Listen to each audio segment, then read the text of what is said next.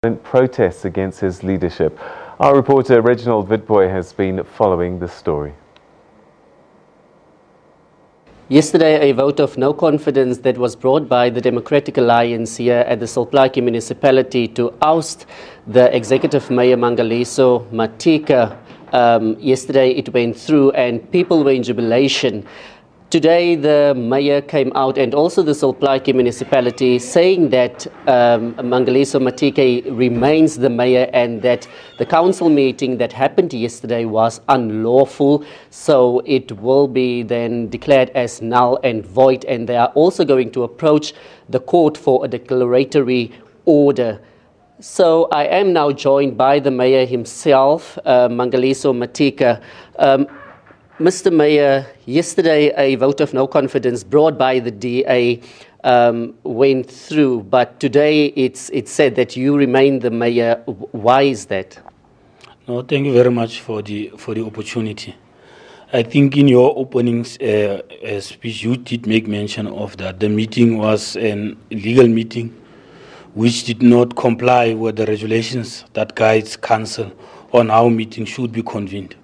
We must make mention that the meeting was not called by the speaker. In the absence of the speaker, the municipal manager must call the meeting. Neither of the two convened the meeting. So we regard that meeting as illegal. And then also, Mayor, over the last couple of weeks, we saw chaotic scenes in the city itself. People are calling on you to step down. Are they going to see it anytime soon? No, I think we should start where this matter started.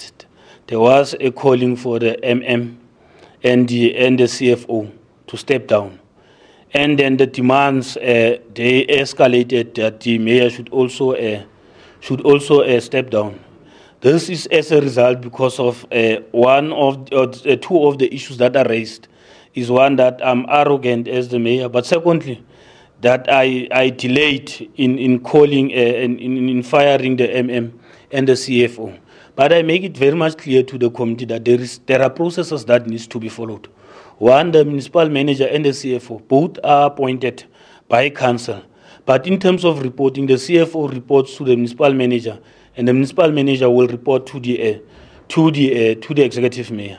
Now, both two parties, their heads were called that they should resign. So the matter, the only arbiter, yes, it was the council where I should table the matter with the allegation, where we should set up a process that must test the allegations that are made by the community. Now, also yesterday, when people heard that that you were removed through, by a vote of no confidence, they were in a happy mood. What if they are going to take to the streets once again in the next couple of days? No, I think I cannot respond on myself as the executive mayor. I've been emphasizing one thing, that the people that were celebrating, we respect their view. But I've said that there are also people that have been calling for those committee members that are disgruntled to provide more evidence on the allegations that they have made. We need to make mention that an interdepartmental task team has been established that is led by the Department of Coxstar and the Treasury. So we have agreed with the committee leaders that they should submit any evidence that they have at their disposal to that committee so that matters can be investigated, and within 21 days, as per the agreement of the committee itself, that they will release a report, and then I think we can take it from there.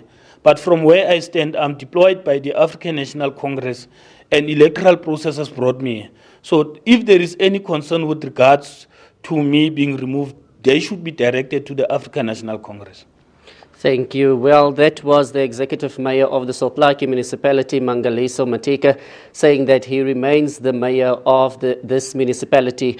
We also know that today a mass march was supposed to be taken place here in the Diamond City by community members calling or demanding the removal of the mayor. But community, it also depends on the community members what's going to happen now, because yesterday they heard that he was removed. Today they are hearing that he is still in office. So it all depends on them. What's the way forward now? We also know that the Chief Financial Officer, Lydia Matloko, and the municipal manager, Gulam Akawari, they have been put on precautionary suspension.